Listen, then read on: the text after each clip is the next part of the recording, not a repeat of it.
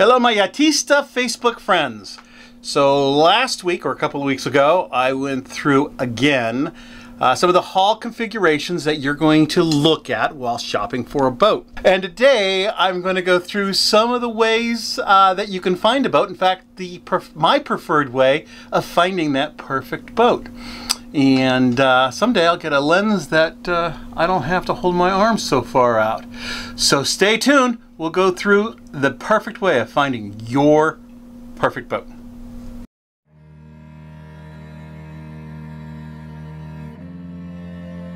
We are Matt and Monique, parents to 5 beautiful daughters and 1 dashing son. With 5 of our parental responsibilities out of the house, we made a life-altering decision to sell everything and set out on a journey of a lifetime with our youngest daughter and her dog Guidos. Our journey would take us from Sacramento to San Francisco, then to Mexico. From Mexico, we would continue on to Panama, through the canal, and then to Florida to begin America's Great Loop. We began this journey on January of 2022, but with several hiccups and delays, we only made it to Ensenada, Mexico.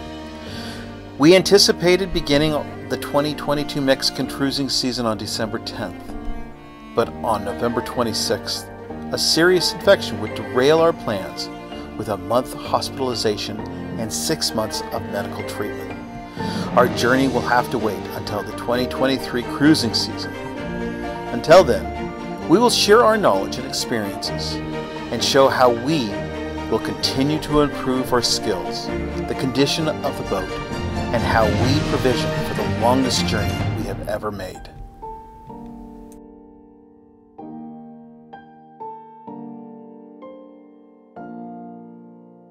And Monique has reminded me, in between bites, that I should remind you, if you haven't seen that video about the bottoms of boats and the configurations that are important, you can get it right here.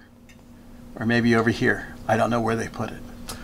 But watch them both, and you'll understand what we're talking about throughout this probably short video. All right, everybody, let's get started. So we're going to use the internet. And to find this website, obviously you want to use Google. I use Google. So do a search. It is called Yacht World. And then you want to do advanced search. USA? You don't have to do USA. And then it comes up first thing. Now when the website comes up, it gives you a couple of different boats here down below. Probably these are not the boats that you're going to be looking for.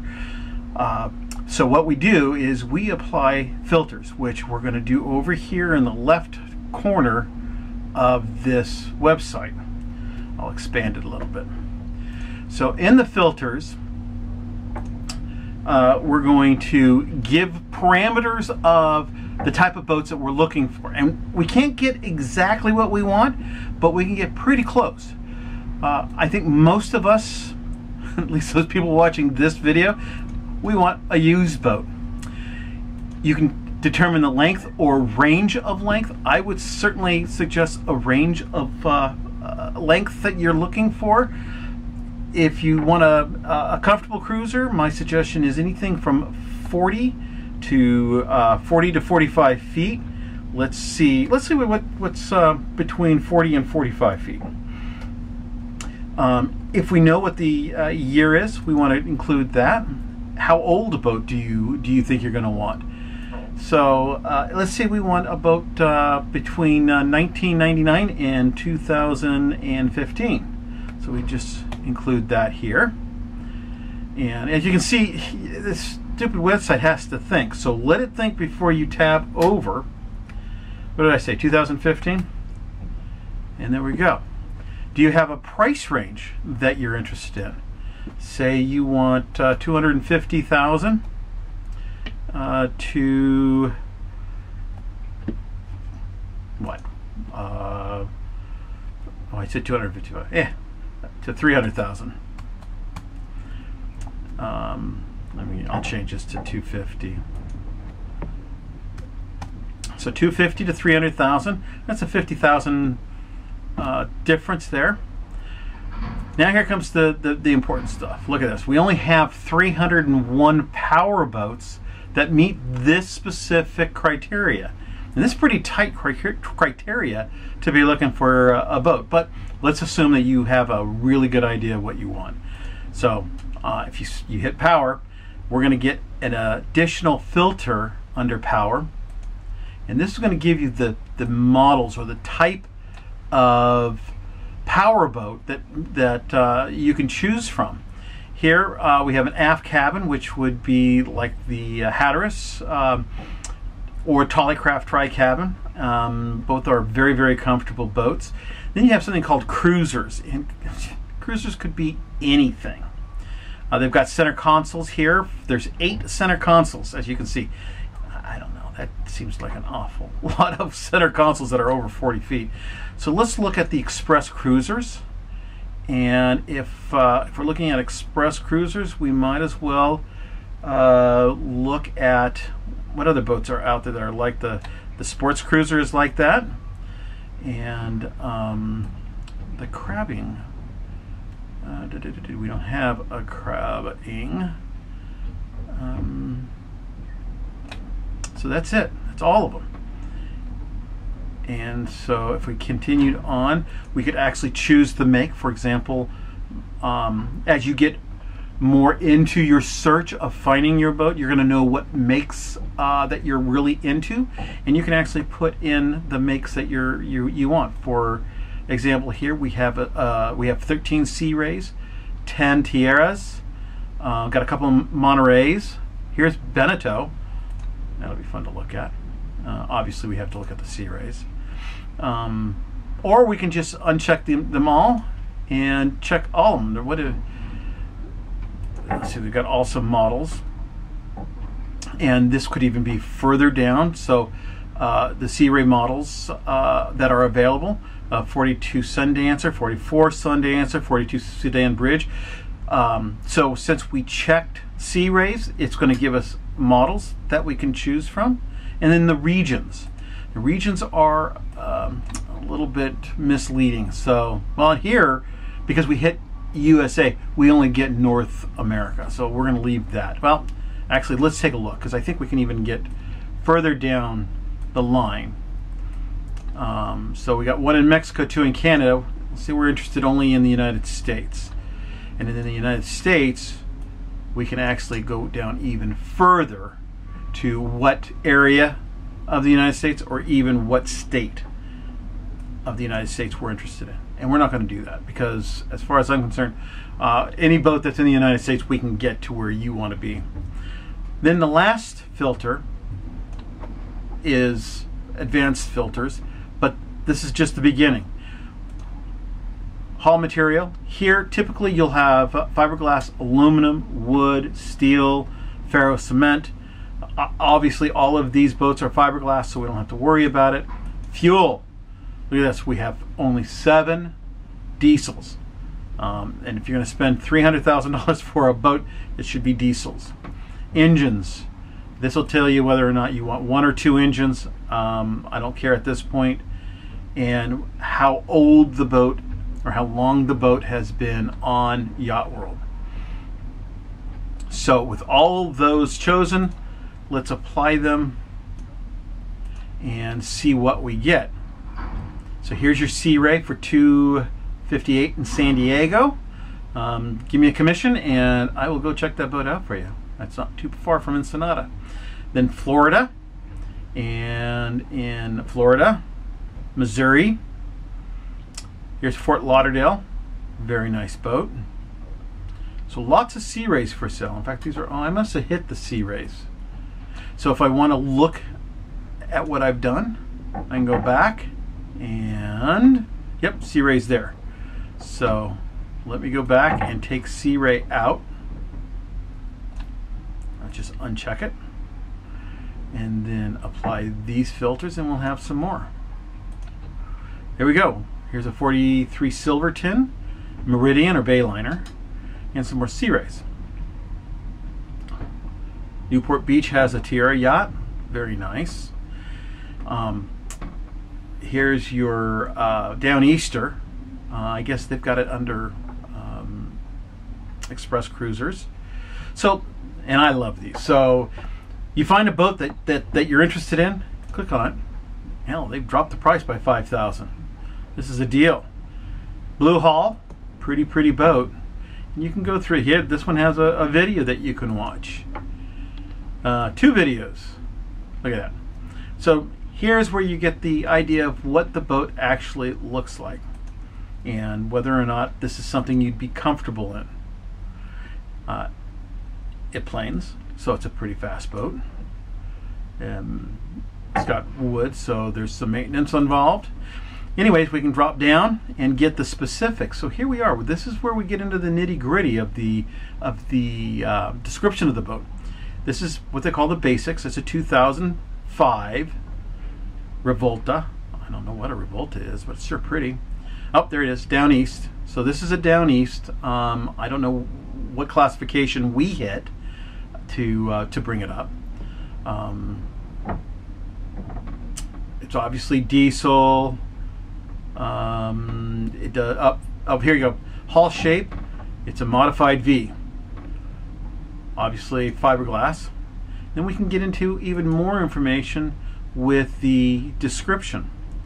In the description, but then you have to go through this stuff. So just get out of there. Sometimes the descriptions are really good, and sometimes they're very short. And I suggest you look at the ones that are a little bit longer. Look, this guy even includes information about yacht loans. But keep going down because there's additional information that's important. I typically go down to the propulsion. What type of engines does this boat have?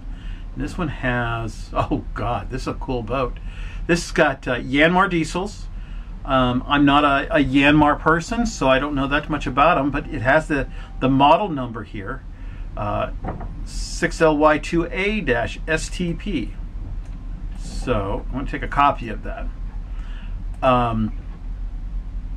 Now, here's the issue that I have with some of these things. It says that it is a jet drive, which is as cool as you can get. But then down here it says it's a 3-bladed prop. It's contradictory. So half the time these brokers don't know what they're doing. Secret, Pro Secret. I saw a picture up here. I don't know. That could be a jet drive. I don't know. Usually there's more of a spout, but I'd have to be in the transom or the cockpit of the boat to see that. It's awful low in the water. So it's got low hours at 14:01 and 13:75. So that boat has a lot of life ahead of it. As you can hear, my wife has just entered the building.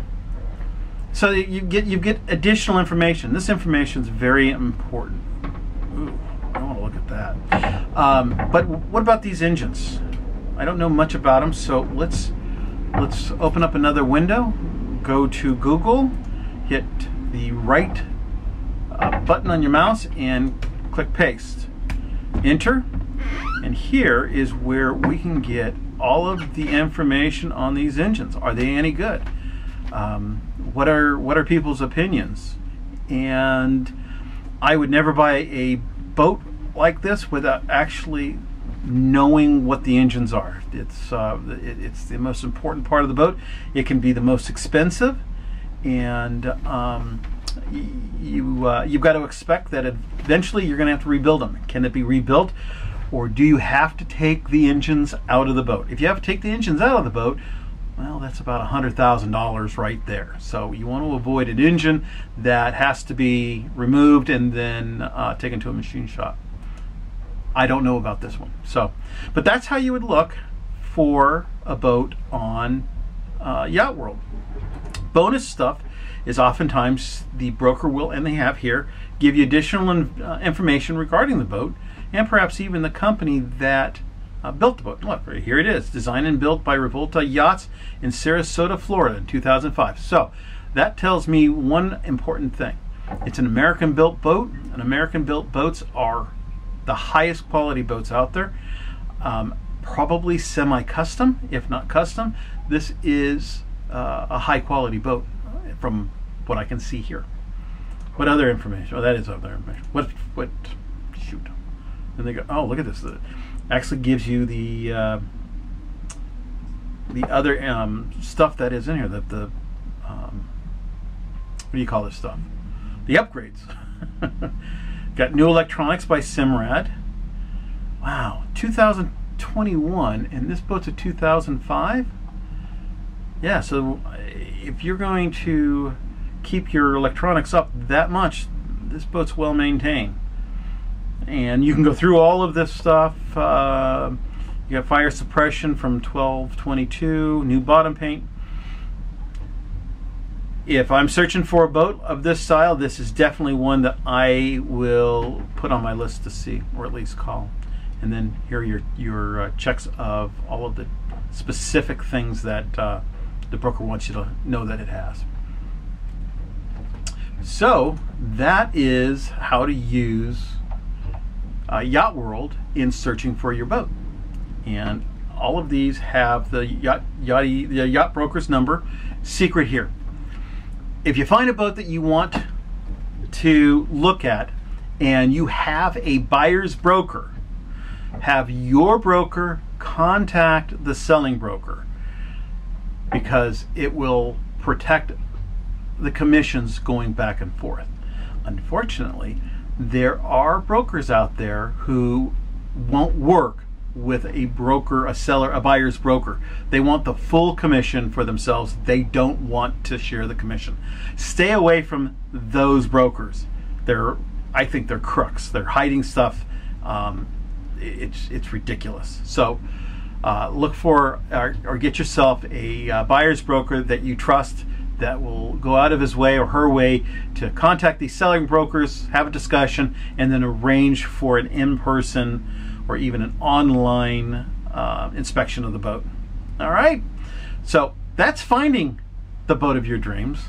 Next time, we'll actually go through some of the steps of buying the boat of your dreams. What are the steps that you need to go through in order to buy that dream boat, and whether or not you want to do an offshore delivery. Oh, what is an offshore delivery? We'll go through that next time. Until then, this is Matt on 5 to 1, reminding you, keep your boat afloat and have a good time. Cheers.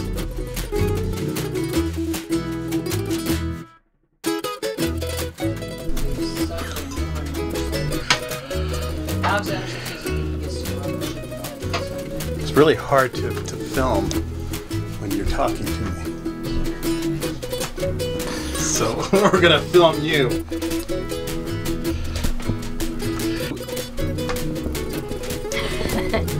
Is it good?